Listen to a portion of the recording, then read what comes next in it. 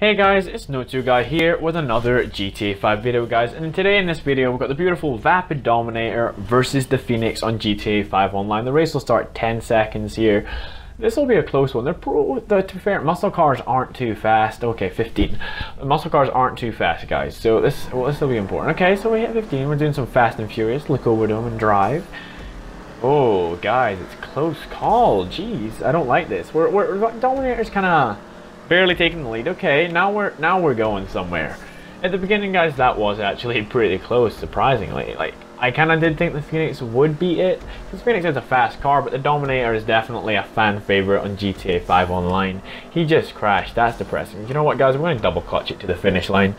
Oh, on that note, you know, double clutching, if you guys want, if you leave a comment down below or leave a like on the video guys, just to let me know if you guys want me to do a video to tell you guys how you can double clutch on GTA 5 Online.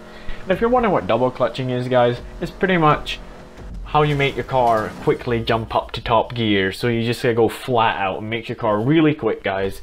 It's beautiful. Let's see how he's doing. Okay, so he wasn't too far behind me after all, but he did crash. So guys, the bloody beautiful Vapid Dominator bet the Imponte Phoenix.